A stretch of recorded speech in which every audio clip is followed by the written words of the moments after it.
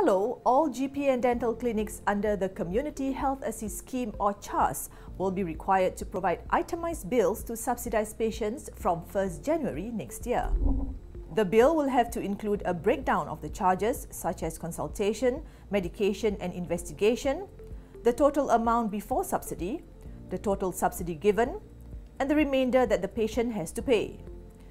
Similar breakdown of the bill will be done for dental services under CHAS, which will have the subsidy guidelines updated next year.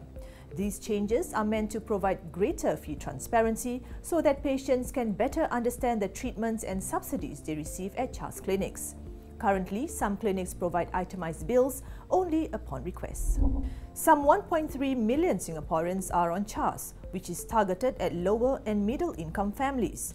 The scheme provides recipients subsidized healthcare for chronic conditions, dental services and health screenings if they go to any of the 1,600 CHAS clinics island-wide. So who is eligible for CHAS? This depends on your monthly household income. Singaporeans with monthly household income of less than $1,100 per person will be eligible for the Blue Card, which will give them greater subsidies. Household income per person is calculated by total income divided by number of family members. For example, a family of 4 with a total income of $4,400 a month will be eligible.